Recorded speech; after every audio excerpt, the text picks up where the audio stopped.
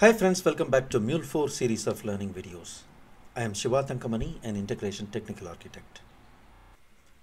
In this short video, we are going to see how we can pass an JSON payload to an API with get method.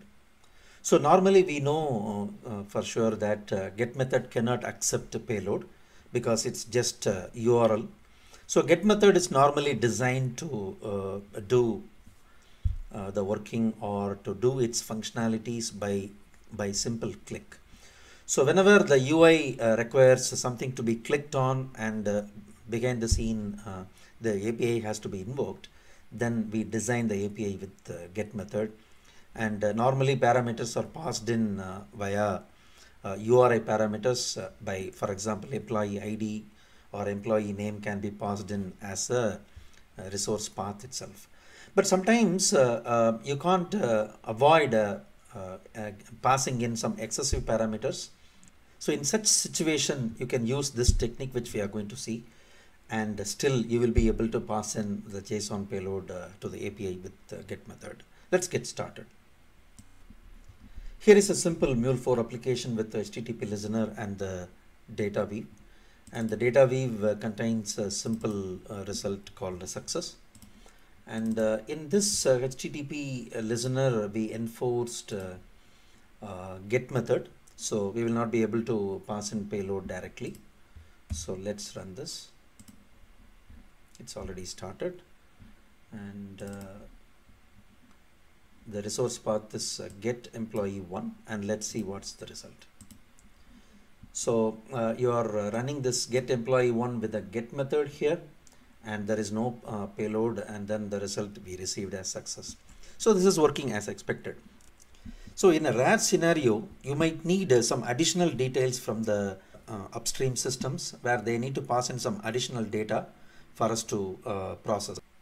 So recently we have been in this situation where we needed to upload the attachments into the method. I mean, although it's post, you will not be able to give a JSON payload because you will be attaching the, for example, here if you go to the post, and you will still be providing multipart form data in terms of attachment, then you might not be able to provide the payload in terms of JSON.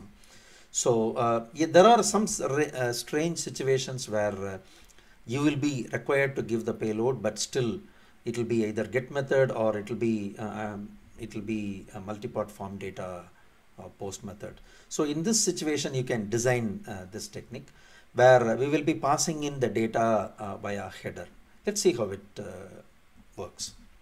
So assume that I'm going to pass in some additional details about the customer or employee, where their home address as well as office address need to be given for some reasons.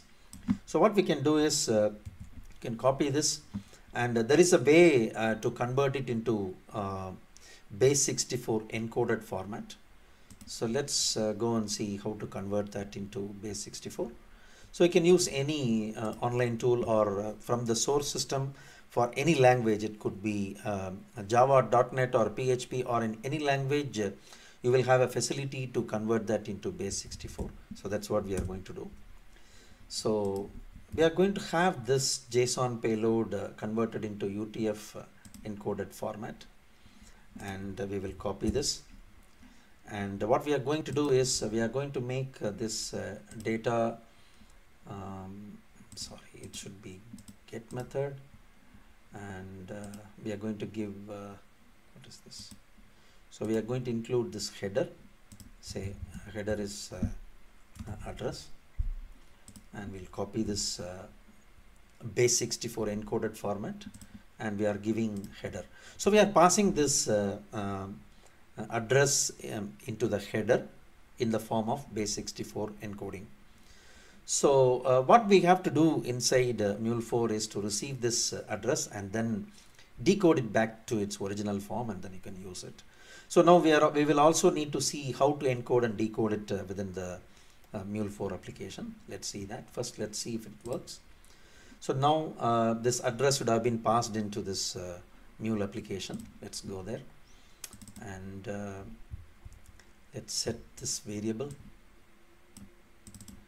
and this variable, say address, and we will receive it. So how do we read it? So we need to read it from attributes.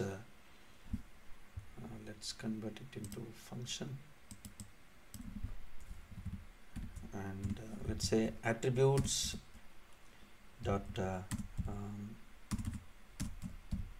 headers dot address. So this will fetch address from the headers, and let's see how it works.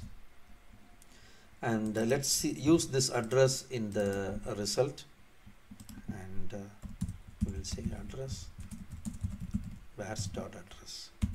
So now let's see how this address looks like. It should return the same data that we pass in via header. Let's work it out.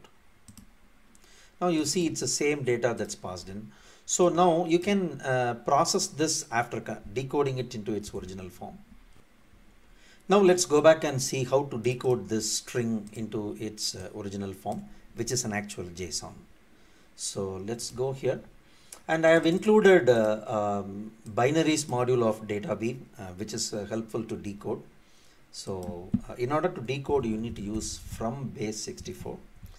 To Base64 is used to encode, and from Base64 is used to decode it back. So let's give that. Let's save it. And don't worry about this error, it happens, but actually it's not an error.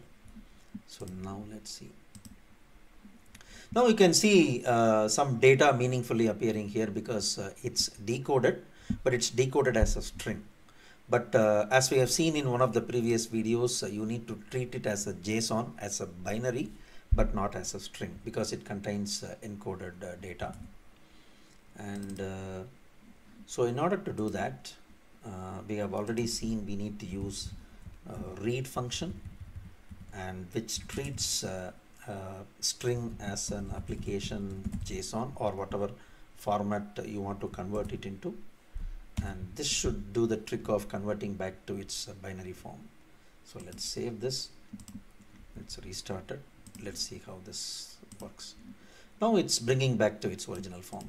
So this technique you can use. I mean, we have seen quite a few techniques in this video. Number one, we have seen how to pass in the payload while still the method is get. So the idea is to have the header field introduced, where the data, complex data, is simply converted into encoded string, so that there is no error. So it's a one stretch of string which is easy to send. So whichever the application that's sending this will be able to do it irrespective of its technology, whether it is Java, J2E, or .NET or PHP. All applications have this feature, so you will be able to send it.